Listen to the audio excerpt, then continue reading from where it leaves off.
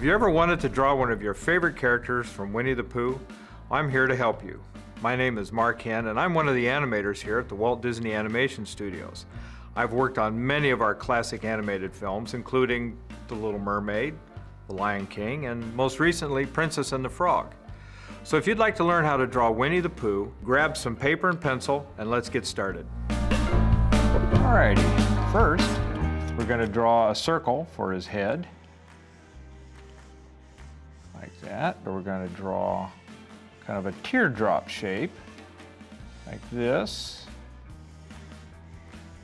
Now, Winnie the Pooh needs some legs to stand on, so we're going to add some legs, and they kind of fit up into the body here, like this. And we'll give him some feet.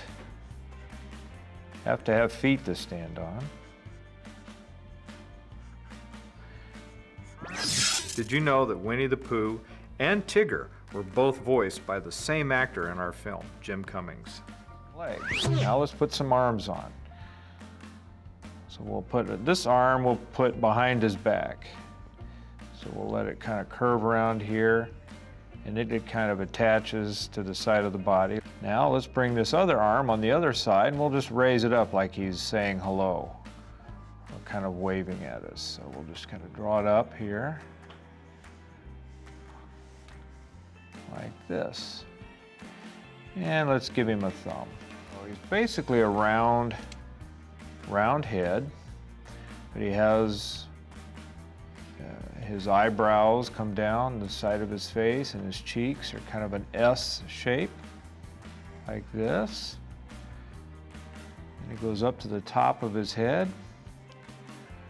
Now let's see, we kind of draw a line across here and down here. That helps us find where to place the nose and the eyes. Winnie the Pooh has kind of a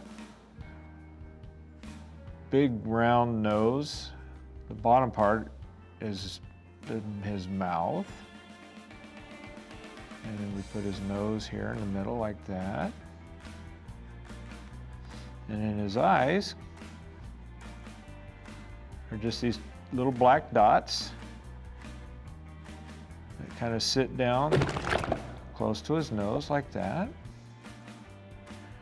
And then he has eyebrows and a couple of ears. So let's put his ears on. Let's put one ear here,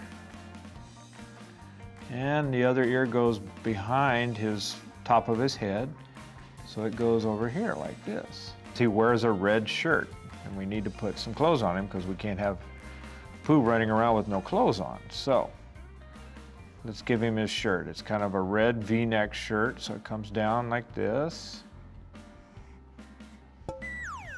And it's a short sleeve shirt, so kind of fits over his arm like this, and this arm like this. The shirt is so small, it barely fits over his round tummy here. Here's another fun fact. I think one of the reasons why I got selected to draw Winnie the Pooh is I have a bit of a rumbly-tumbly myself.